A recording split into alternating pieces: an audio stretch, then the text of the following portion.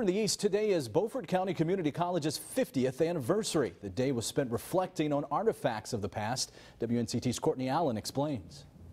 On Beaufort County Community College's campus, below the flagpoles, sits a 25-year-old time capsule, unearthed for the first time Wednesday afternoon.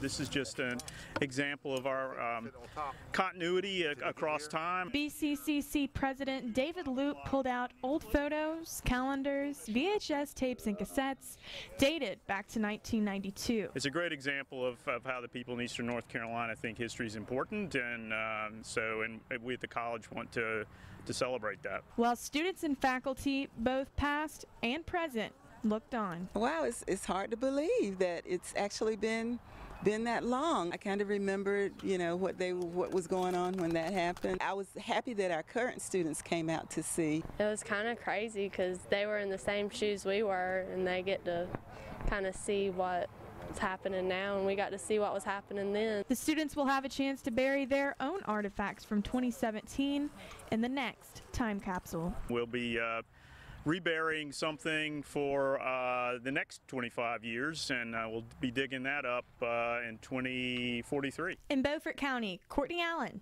9 on your side.